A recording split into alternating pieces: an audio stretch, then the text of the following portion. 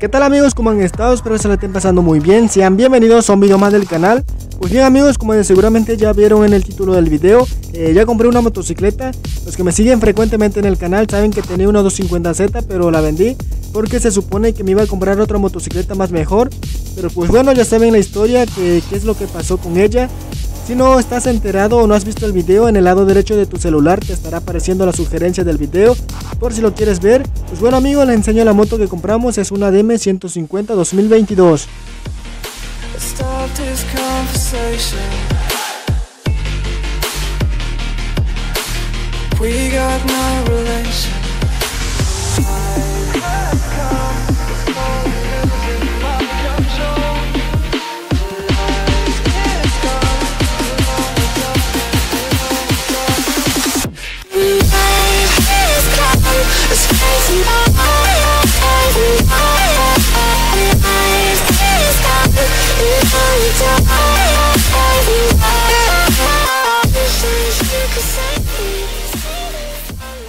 Pues bien amigos, a lo mejor algunos de ustedes estarán pensando que por qué compré esta motocicleta, que de una 250 pasamos a una 150, en vez de subir de cilindrada bajamos. Amigos, como lo mencioné al principio del video, se supone que me iba a comprar otra motocicleta más mejor.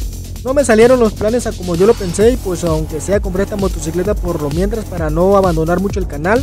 Ya tendremos más proyectos, ya estaré subiendo más contenido constantemente al canal. Mi idea es convertirla a la DM en una supermotar o una supermoto. Este tipo de modificaciones no es muy conocido. Yo en lo personal no lo conocía, sino que miraba algunas motocross que le ponían llantas más anchas para curviar y me gustó mucho cómo se ven y pues bueno, empecé a investigar y por eso decidí comprar la DM 150 para transformarla en una supermotar. Lo primero que se le va a hacer es cambiar los aros de los rines por unos más anchos. El de atrás se lo voy a pasar adelante ya que el aro es de 17 pulgadas.